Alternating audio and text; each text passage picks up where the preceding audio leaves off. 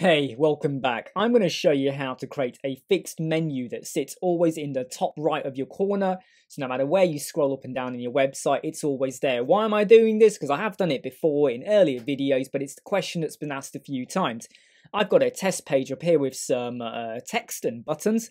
I'm going to go over here and I'm going to pick icon. I'm just going to drop icon on into here, into this section. It doesn't really matter where you put it, just as long as it's on your page.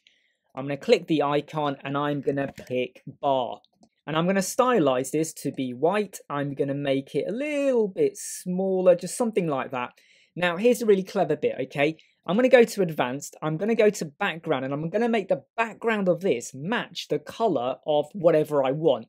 I could go for the same grey color that I have here, or I could go for something different. I'm going to go for the same grey color, which the color actually is, if I remember correctly, 44444, because I just did it at that time. I'm also going to go down to positioning, and I'm going to set this to be custom. I'm going to go to advanced, and I'm going to give this a bit of padding. I'm going to give it about 10 from the top, 10 from the bottom, and we'll go for 10, and this is where I have to play now. So I'm just going to go with about 7. The bottom is surprisingly bigger than it needs to be, doesn't it? There we go. When we go back to positioning, we then have an option here for position, which is absolute or fixed. If we were to use absolute, okay, and I position this button now to be, say, over here, I just picked it up and moved it.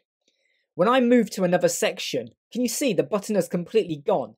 It will stay there for that section, but I actually want it to be fixed for wherever you are on the website. Now, as soon as you do that, don't be surprised if it kind of completely disappears off the screen, okay? Let me just do 000 like that, because I messed around with it a bit. That is now fixed to the top right. You can mess around with it and position it to the left, right, top or bottom, but I quite like it there. So I'm going to hit update for a moment. Now watch what happens when I scroll down. It is always present in your top right. This is something you can use for social media icons, menus, headers, text, buttons, whatever you really want. Now let's get back onto activating a menu icon.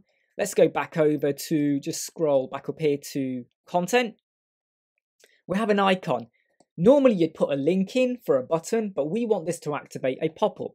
What you do is you click the dynamic tags and you scroll down until you have pop-up. And then you click the spanner or the wrench or whatever you want to call it. And then over here, you would then type in whatever was your pop-up. So I've got some fake ones that I've done over here. You would pick whichever one you want. Off canvas menu, let's just go for that. So for now viewing the page, and it doesn't matter where you click up and down, okay, you click on this and you're going to get this fake pop-up off canvas menu pop in, okay?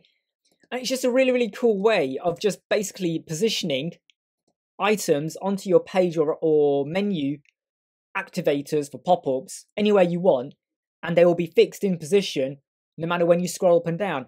Of course, don't just do that and move on. Make sure you check it out in the mobile view and be aware of whatever text you've got or however you're positioning your items on your screen.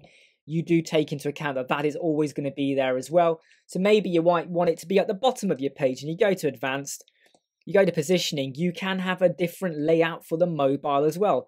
So I might say, actually, I want it to be somewhere around here instead of the top or on the left-hand side or the right. But it is up to you what you do and make it work for you. I hope that was easy to follow. I hope you like, subscribe, share and follow. I'll see you soon.